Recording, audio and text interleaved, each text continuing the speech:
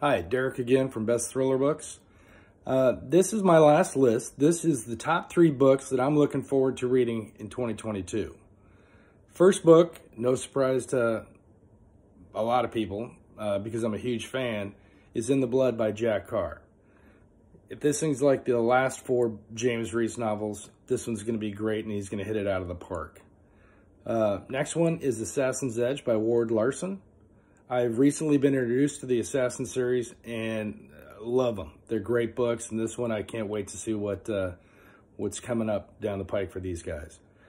And the last one is Breach of Trust by Eric Bishop. In my last list, told you I was surprised by his debut novel, The Body Man. It was that good that I'm looking forward to seeing what Breach of Trust is like. Because if it's half as good as The Body Man, it's going to be a great book.